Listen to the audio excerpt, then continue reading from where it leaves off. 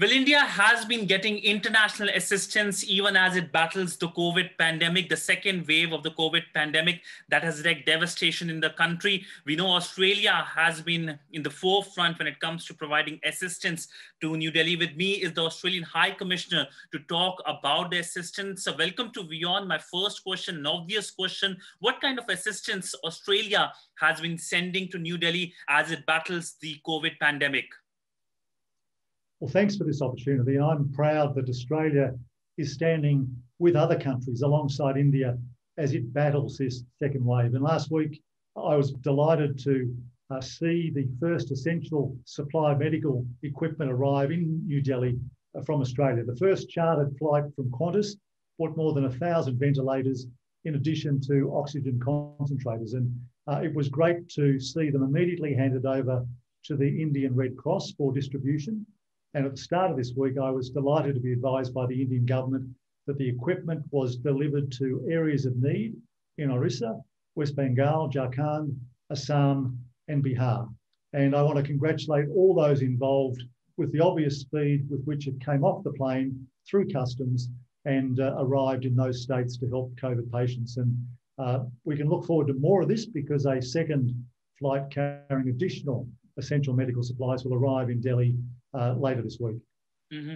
So what kind of cooperation both countries are having in terms of fighting the battle against COVID crisis all throughout last year and this year as well? And specifically, if you can talk about vaccinations as well. India is a major production center. Of course, that has been impacted because of the COVID pandemic. But if you can focus on the vaccination process as well.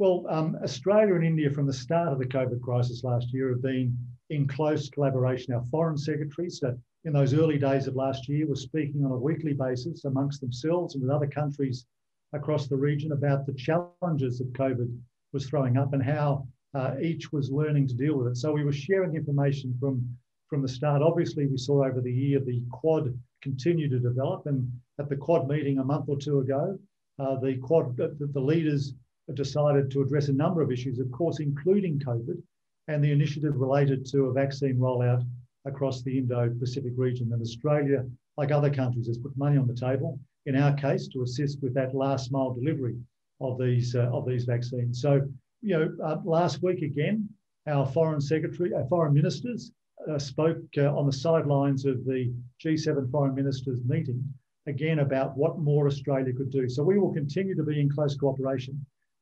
Vaccinations are obviously important, and I noted the last time I checked the statistics that both of our countries have vaccinated something like 10% of their adult population.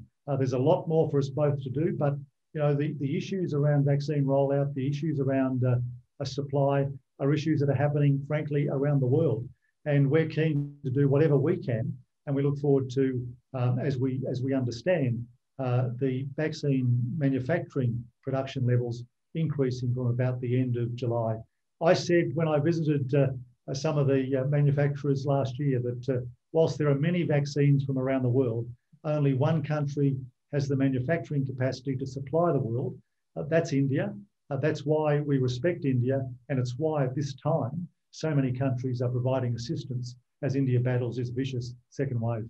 Mm-hmm. So because of the second wave of COVID pandemic, your country had stopped the flights from India, and expectedly that was to happen given the fact that there are many countries that have imposed restrictions from travelers coming from India. But now it looks like after 15th that will be relaxed. Repatriation flights are expected to begin. If you can talk us how the flight operations are expected to start, and when can we see a normalization of flights between the two countries? This is specifically given the fact that there are a lot of Indian Australians in diaspora in Australia which would like to move between the two countries. Well, you're absolutely right that there's more than 700,000 people of Indian origin across Australia, 1 in 30 of Australian citizens. So there's a huge number of Indian Australian families in Australia who, in a regular year, and we haven't had a regular year for a while, would frequently travel across the Indian Ocean between both countries. We paused flights 2 weeks ago to reduce the level of infections that have been recorded in our quarantine system. As people know, when they travel to Australia throughout this crisis, they've been required to undertake 2 weeks of quarantine, and they don't come out of quarantine until they test negative for COVID. It's been one of the keys in Australia's efforts to reduce the level of COVID across Australia, and Australia's been quite successful at doing that. The good news is that after the first 10 days of that pause, the desired effect had occurred. The Prime Minister announced that there would be a return of government-facilitated flights from India to Australia, which will resume next Saturday.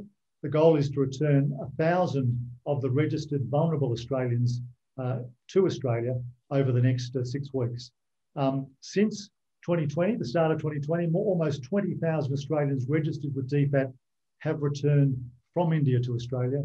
There are around 10,000 more wishing to do so. And we're keen to have resumption of flights resume as the safety regulations and rules in Australia permit. Mm-hmm.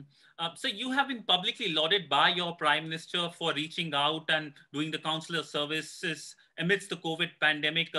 Diplomats, in fact, are frontline workers as well. If you can give us the details, how did you reach out to the many Australians who were stuck here in India amidst the COVID pandemic? Even as we speak, there are many Australians. And how do you plan to go about in terms of reaching them and making sure that they go back to Australia as soon as possible? It was difficult at the start because there was no single list of Australians in India. And so the initial effort was simply to encourage Australian citizens and permanent residents in India to register with the Department of Foreign Affairs.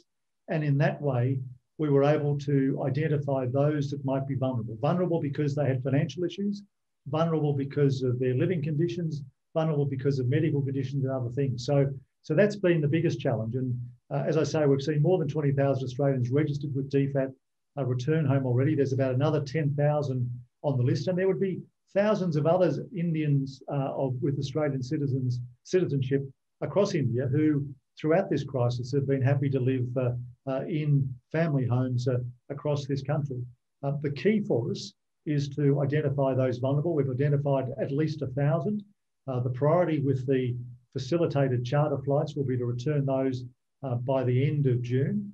And then we'll return to the situation that we had prior to this second wave, where either through the Middle East or through Asia, directly through Air India or in other direct flights, commercial flights, we saw a movement of people between Australia and India. But what we know from Australia, which is an island a long way away, is that one of the success stories for Australia as we've dealt with COVID has been the fact that, like India, we closed our borders. Like India, initially we put in place flight bans. We now have restrictions on people leaving and coming into Australia. That's part of our armoury of weapons in battling COVID. That is likely to remain for some time, but it doesn't mean that we won't see the return of regular flights in the coming months. I know yesterday the Australian budget was delivered. It predicted that we might see some normality in these things in the first half of next year. So, these are difficult times for us all. It's not just India which is having outbreaks and had outbreaks. Certainly India is suffering severely from the current second wave, but we're seeing around the world that no sooner do we think we've defeated this disease, than it pops up again. And I think every country is on standby, every country is alert, every country is doing what they can with their citizens and with their health systems to not only protect their communities, but when borders do reopen, to protect those people that visit or come to Australia to work.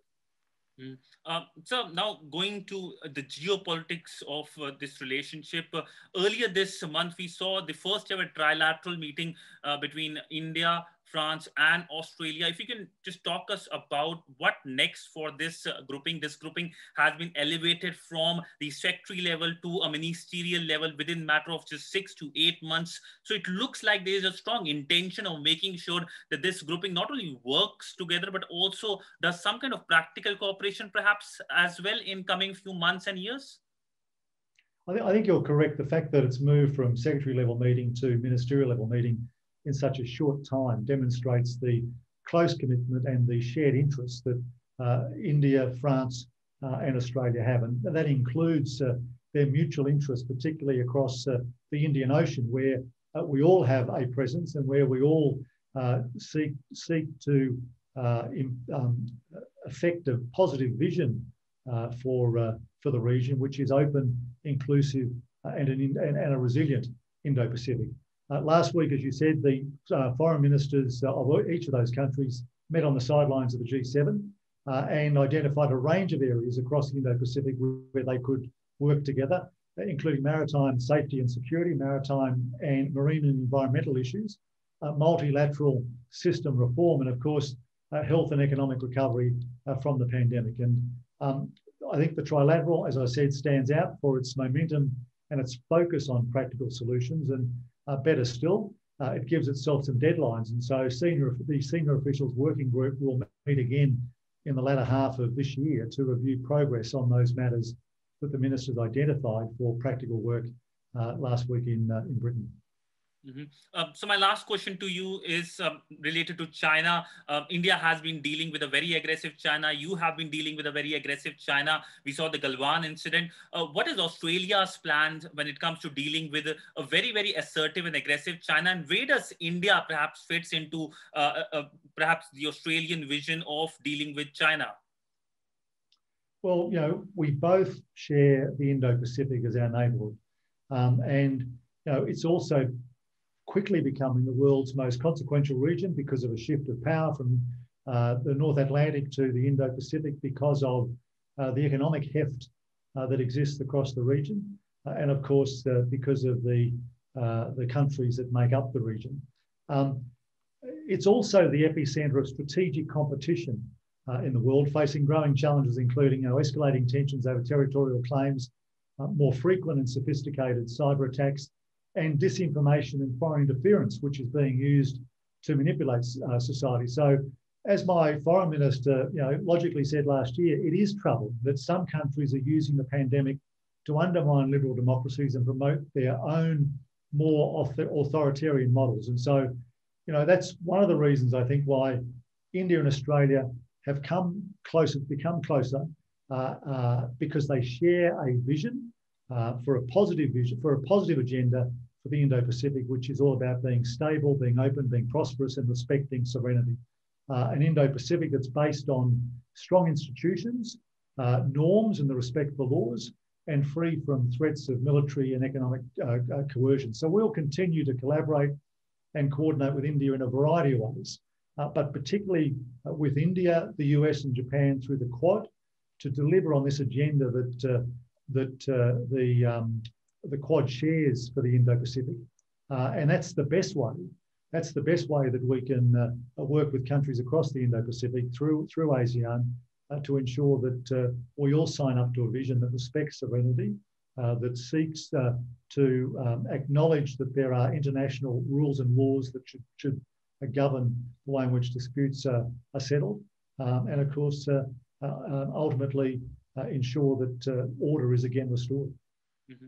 Well, thank you so much, sir, for speaking to WION on a range of subjects, whether it's assistance, whether it's vaccination, or whether it is dealing with a very assertive China. And perhaps we can have a physical interview in future when the COVID crisis perhaps subsides very soon in happier times. Thank you so much, sir. Thank you. I look forward to that. Thank you.